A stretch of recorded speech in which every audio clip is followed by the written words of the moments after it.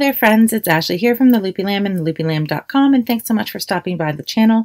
Today we are working on week 7 of our Amigurumi Advent Calendar crochet along, and today we're going to be making overalls for our dolls. So to follow along with today's tutorial, you're going to need your worsted weight yarn in your 2 preferred colors. I'm using Bravo worsted weight in the color Denim and Dove Heather today. You'll need 2 9mm buttons.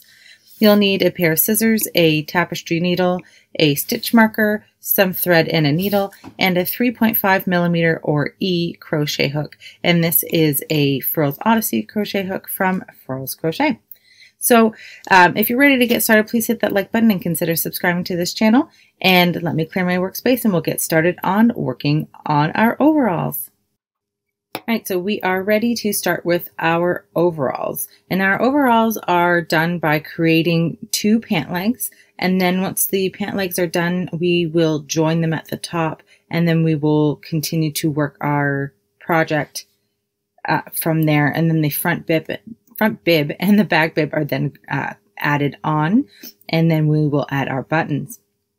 So you're going to need your worsted weight yarn in the color that you've chosen for your overalls. I'm using the color Denim here from Bravo Worsted. And I have started with a chain of 20. Okay, so chain 20. And once I've done my chain, I'm going to take care not to twist it. And I'm going to join the last stitch to the first stitch with a slip stitch.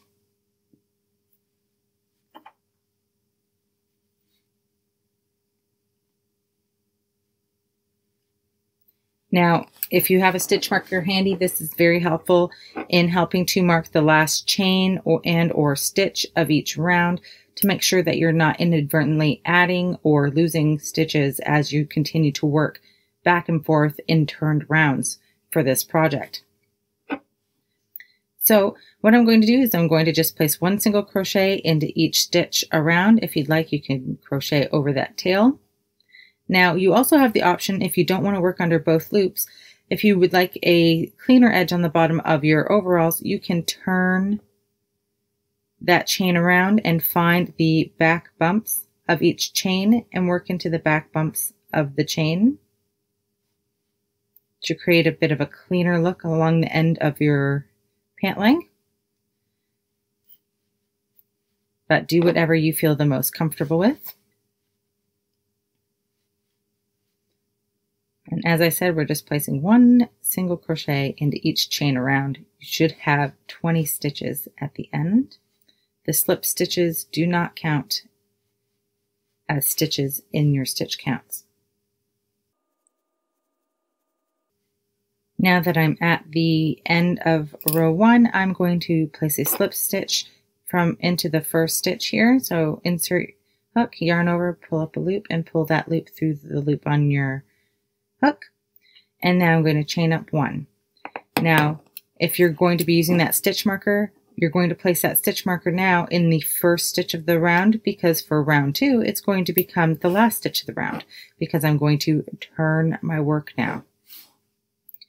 And for row 2, we're going to do the same thing. We're just going to place 1 single crochet into each stitch around, and then we will join with a slip stitch at the top, into the first stitch of the round to join. Now I'm chaining up 1 and turning my work. And now for rounds 3 through 16, I'm going to repeat what I just did. I'm going to chain up 1, turn my work at the end of each round, and then I'm going to place 1 single crochet into each stitch around. Then when I will join my first stitch to my last stitch with a slip stitch, I'll chain up 1 and turn. Now, you are going to need to create 2 pant legs. So once you've done rounds 3 through 16 for this, I want you to finish off and then rewind the instructions and go back and watch them again and do a second pant leg. But when you get to round 16 of your second pant leg, don't finish off. Keep the yarn attached, and I'll show you here. This is what you should have prepared for our step 2. So this is my first pant leg here. I've finished off and cut my yarn. And then I have my second pant leg here. They're the exact same size, same amount of rows, and I still have my ball of yarn attached to that. Okay, so if you'd like to pause your video and come back to me when you are ready to start with the next step of our overalls, that will begin round 17 when you are ready. All right, so we are back. We're getting ready to start with round 17. At this point, you should have 2 pant legs, one that has been finished off and cut off the yarn, and another that is still attached to the yarn. The one that has been finished off we will be referring to as pant leg 1, and the one attached to the working yarn will be referred to as pant leg 2. Now that I've finished with my last round, I'm going to turn my work. Oop, I already did that. And then I'm going to chain up 2 to start the round. And then I'm going to find the last stitch of the round in pant leg 1, and I'm going to single crochet into that stitch to join our pant legs. Now we're going to take a stitch marker and we're going to place a stitch marker into the chains here, the second chain here. And now we are going to place 1 single crochet into each stitch around the top of pant leg 1. So now that I have single crocheted into each stitch around, I am going to work into those chains. And because I have placed a stitch marker in that second chain here, I can find them relatively easily, but it is going to get in my way. So I'm going to move that out of the way here, and I'm going to place 1 single crochet into each of those chains.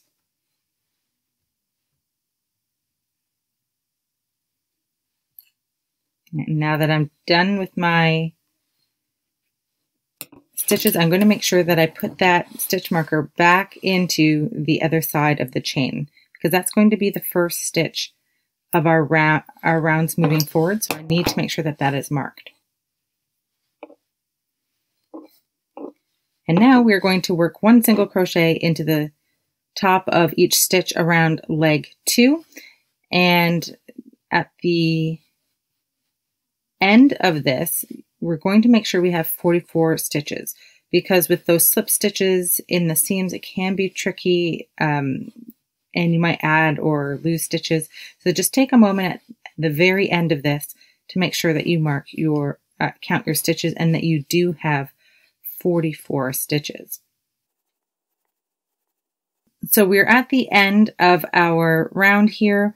And what we're going to do is we're going to single crochet into the first chain that we created in this round. And then we're going to join into the chain with a slip stitch.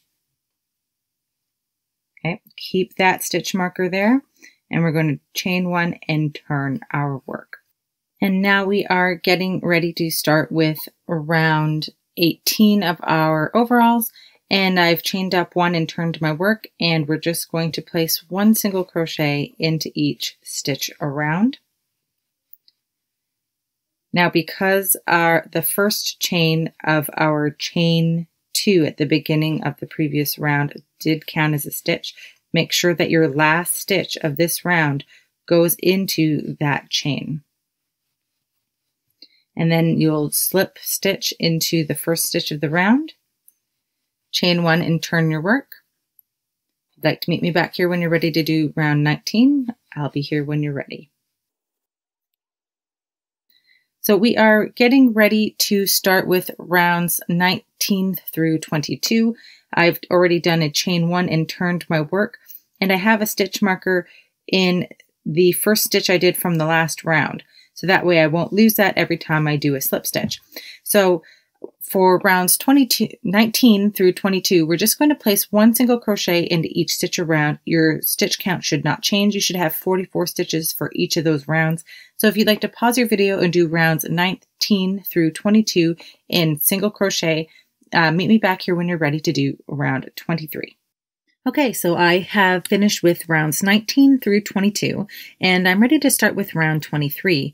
For round 23, I've already started off with doing a chain 1 and a turn. And I'm going to start working this round by working 1 single crochet into the first 6 stitches.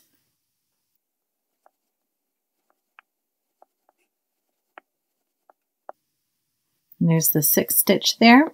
And now I'm going to do a single crochet decrease, and I'm going to do that another invisible decrease here. If you're new and you haven't seen this before, I do have a tutorial on how to do this here on the channel, but I'm just going to pick up the front loops of the 1st and 2nd stitch here, and then execute my single crochet as I normally would. And then we're going to single crochet into the next 3 stitches.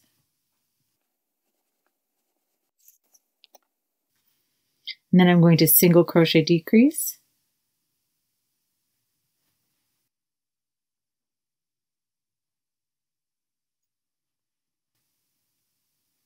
Then I will single crochet into each of the next 16 stitches.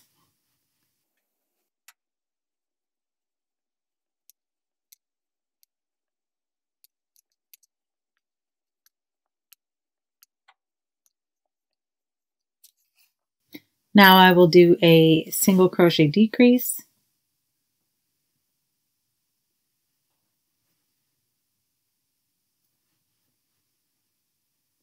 Then I will single crochet in the next 3 stitches.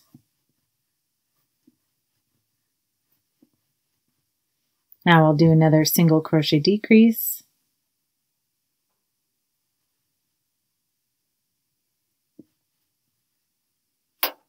And now I'll single crochet in each of the remaining 8 stitches.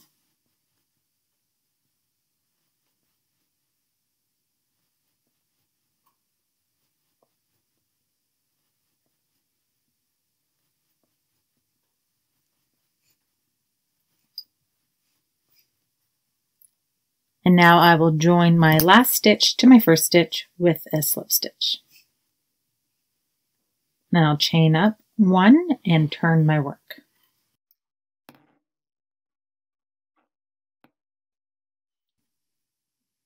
For rounds 24 through 28, we're going to place 1 single crochet into each stitch around and making sure that we are joining at the end of every round with our slip stitch. So if you'd like to pause your video and do rounds 24 through 28, I'll come back and meet you here when it's time to show you how to finish off before starting with the bib.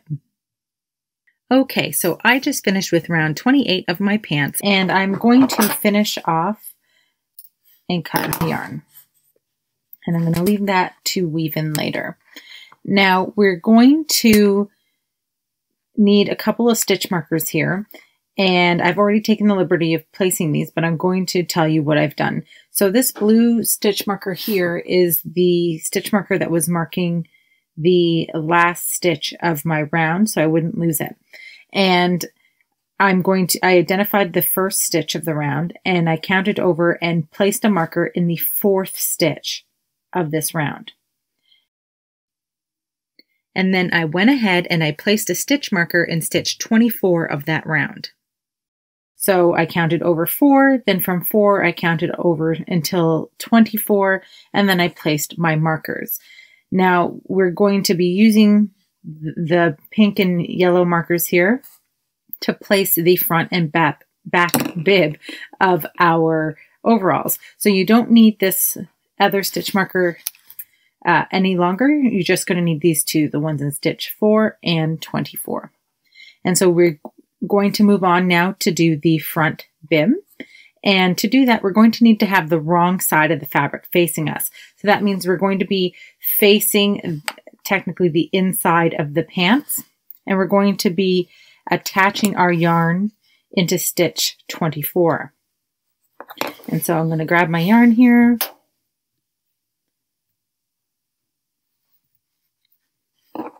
And I'm going to attach it to this stitch with a slip stitch.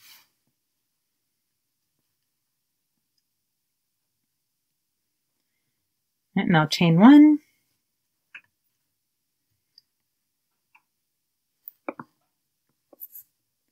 And then I'm going to single crochet into the same stitch as the join. Sorry, it's hard to see because of this back piece here, but I'll do my best to keep it out of the way. So as I said, I placed 1 single crochet into the same stitch as my join, and then I'm going to single crochet in the next 8 stitches.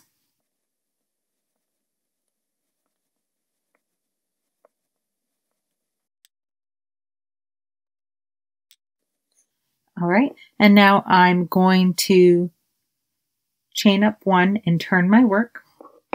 And now for rounds 2 through 9, I'm just going to single crochet across only in those 9 stitches.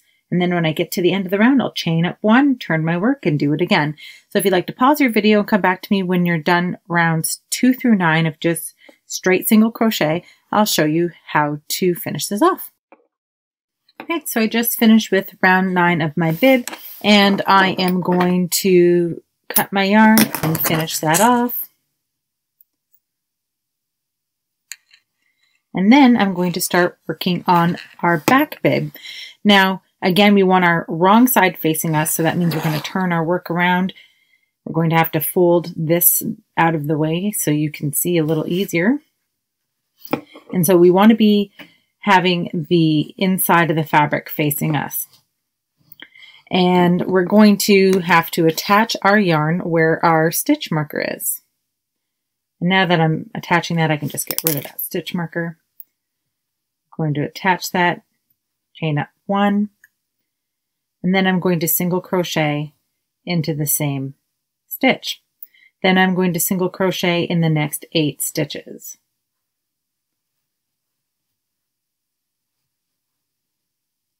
Now when you get to this seam here where you've slip stitched, you're just going to hop right on over that and single crochet into the next stitch. So don't worry about it too much, just skip on over it.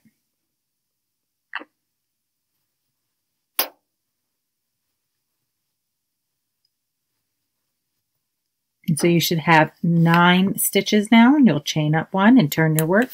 And then for rows 2 through 9, we're going to do the same thing we did with the front bib. We're going to do rows 2 through 9 and just single crochet. We'll chain up 1 and turn our work at the end of every row. And then when you come back, if you want to pause the video and come back to me when you're done rows 2 through 9, I'm going to walk you through row 10, which will create these straps for our overalls. So I'll see you in just a minute. So I just finished with round 9 of my back bib, and what I'm going to do now is I'm going to do a chain 18. So we're going to chain 18 from this point.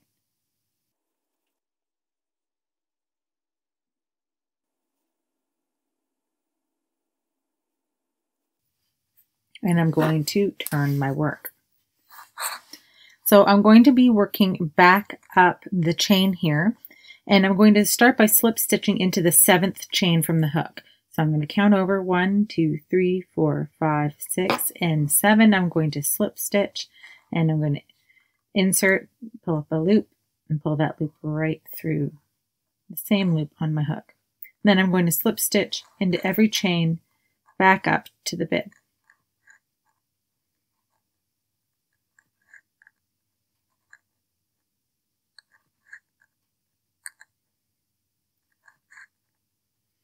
And now those skipped stitches that we created here will act as our buttonhole to hold the straps on for our doll's overalls.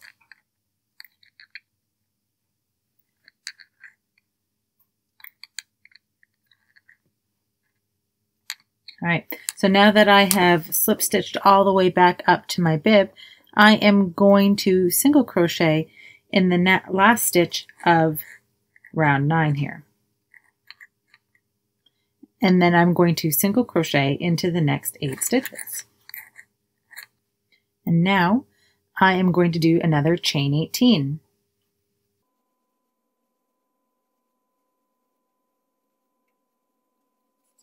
And now I will do what I did with the first strap. I'm going to count skip 6 stitches or chains here. 1, 2, 3, 4, 5, 6. Then I'm going to slip stitch into that 7th chain. And then I'll slip stitch in every chain back up to the bib. And now that I'm back to my bib, I'm going to slip stitch into the side of the piece. I like to go into the base of the last round here and slip stitch. And then I'm just going to cut my yarn and pull it all the way through. And then I'll just weave in my ends from here. And now if I turn my work around, you can see that we've got a front and back bib. Now you'll need your buttons. I'm just going to grab mine here from off screen, and your sewing needle and thread, or as I've said in previous videos, you can also use your yarn that you use and just split the plies if you'd like, if you can't find matching thread. And so I'm going to add the buttons. I like to do it between the last 2 rounds. I'm going to sew those onto the front bib, 1 on each side. And then once I have got it all done and complete, I'll put it onto my doll, and these will act as the little buttonholes and hold it on. It's very, very cute, and I absolutely love these. I created these because a friend of mine has daughters who love dolls, and she made my dolls and said, "You don't have overalls. Your dolls need overalls." So thanks to her, we have now our Amigurumi Advent Calendar Crochet Along has overalls. So I hope that you enjoyed this video. If you did, please hit that like button, and please consider subscribing to this channel. If you'd like to join our Crochet Along, I'd love to have you along with us, and you can find the full Crochet Along details as well as the pattern release schedule on my blog, theloopylamb.com, along with other free crochet patterns and tutorials. And if you have any comments or questions, again, please leave them in the comment section below. I would love to hear from you. Thanks so much for watching, friends. Happy hooking, and I'll see you next time.